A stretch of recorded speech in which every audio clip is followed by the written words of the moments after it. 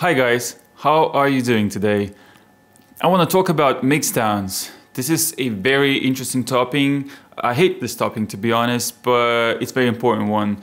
I don't like it because even though I've been making music for over nearly 30 years, I still think that my mixdowns are complete shit, especially when I compare them to other people's music. But I fortunately I taught myself to not really pay attention to that. And so when I make a track, I always pay attention to the notes that I'm playing, the melodies, the drum programming, and the overall vibe. And if I think that I like the track, then I like the track. And the mixdown is just a part of the sound. Otherwise, you can have really nicely produced, very great mixdown. But if the track is shit, then the track is shit. I mean, that's how I judge music, basically. When I just started making music with computers, I've been using this program called Cubase VST32, which I'm still using to sequence my equipment. But then I was just basically sequencing and mixing down my audio files. And the only mixdown that I actually did was just volume faders and some effects on sends. And I've been using it like that for many years. And I've made a lot of my early stuff by just basically like that, you know, volume faders and that's it. I didn't use any EQs. I didn't use any compression. I might have, I could have used these things in pre-production, but during the mixdown, it was just basically just faders, volume faders, and that's it. Now, I know that a lot of producers like to compare their music to other music, and it's obviously gonna sound not the same. But you don't have, and a lot of producers feel also shit about their music. So just don't really pay attention to that. Pay more attention to actual track, you know, the actual vibe that you're going for, the music you're playing, the notes, the programming, and the sound will just I mean, it's the secondary to me, at least. Even though, as I said, I still think that my music sounds like shit. It's okay to, I mean, compare your music with others, with other tracks for reference. I sometimes do the same. I reference them and feel like I need to add more bass or more high frequencies. But all in all, my attention always goes to the track itself. I mean, the mixdown part to me has to be like as quick as possible, and that's why I always have pretty minimal approach to my tracks. I don't overload them with too many tracks, especially right now when I'm working with analog equipment. I'm very limited to what I do, so my focus naturally goes to producing a better track in terms of production, not mixed down, but you know, as I said, melody writing, drum programming, that kind of stuff. But I'd like to show you what is my approach in making tracks during the mixdown, like what I do, how I use my mixing desk and stuff. So what I'm using these days is just the AKAI S1000. It has 8 mono outputs that go straight to my mixer. It also has 8 mono inputs, and I've got a few stereo outputs. So basically 8 sounds coming from the AKAI into the mixing desk, and then another stereo channel I use for my microKORG if I need some extra sounds and pads and that kind of textures. I also use this quadraverb effect units for some reverbs, and my mixing desk already has built-in effects. So the ones that I actually use is just program 16 or program 15.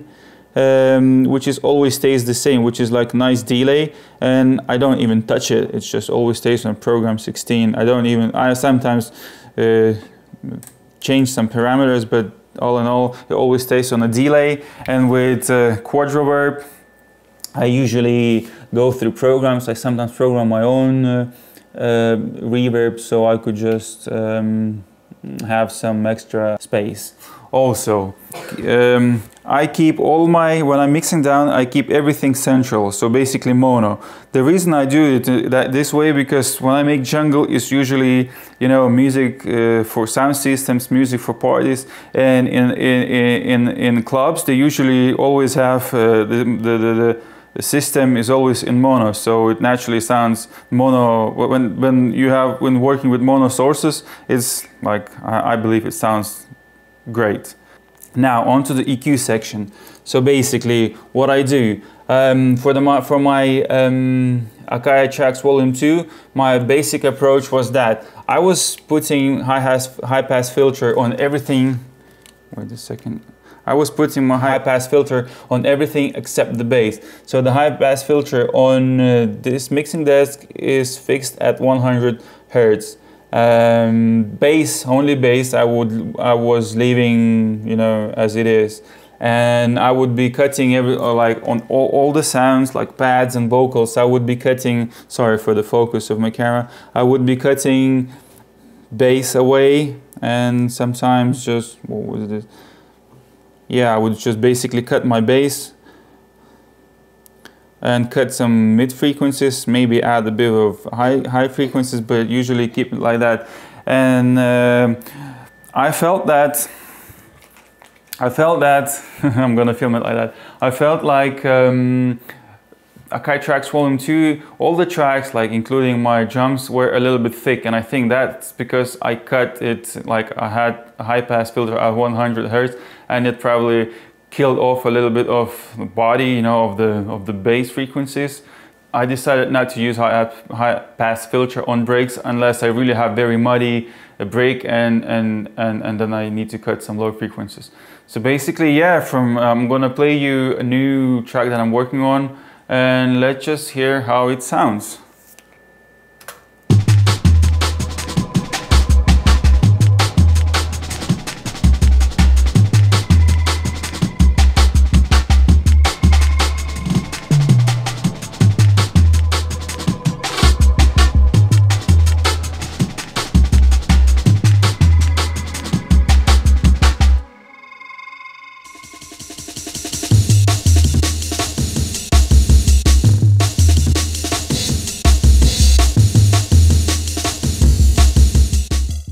So channel 1, I've got it for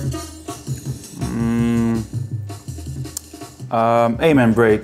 So as you can see, really not much going on. I just basically leave the low end as it is. I cut a little bit of low mids, and I cut the high frequencies because it has too many high frequencies. If you listen closer.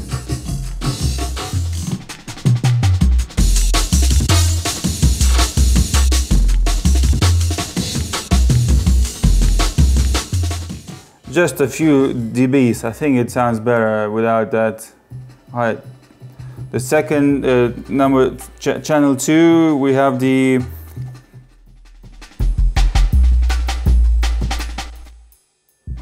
Soul Pride break.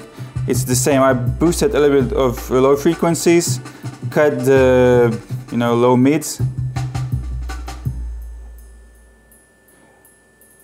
I added a little bit of reverb on all the breaks, just a tiny bit. So bass, I have bass, all my high frequencies cut off, and I boosted a little bit of low frequency. I didn't do that before, so this is my first time doing it, and I feel like it sounds more pronounced.